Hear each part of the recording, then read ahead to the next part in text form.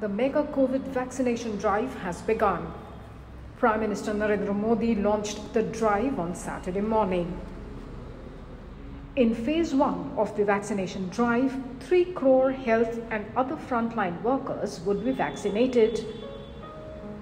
India's vaccination drive is said to be the world's largest drive.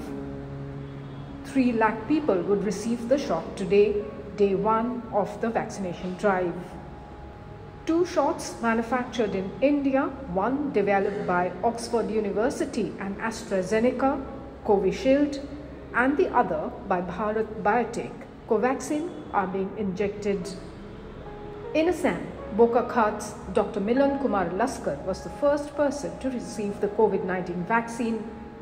The vaccination drive in Assam was inaugurated by Assam Chief Minister Sarbanand Sonowal at the Assam Medical College, Dibrugarh, and Health Minister Himanta Biswa Sharma inaugurated the drive at Guwahati Medical College and Hospital in Guwahati.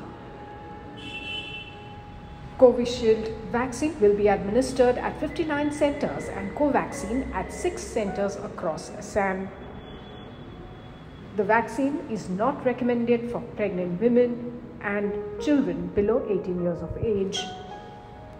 In Meghalaya, Chief Minister Conrad Sangma visited Negrim's Shillong, one of the 10 sites where 832 health and frontline workers will receive Covishield shots.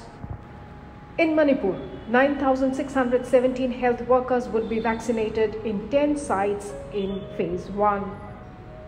The government would bear the cost of the doses in phase 1. The government is procuring 1.1 crore Covishield vaccines and another 55 lakh Covaxin vials.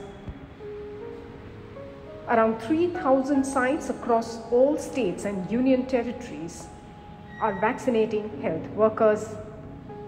Around 100 people will be vaccinated at each session site.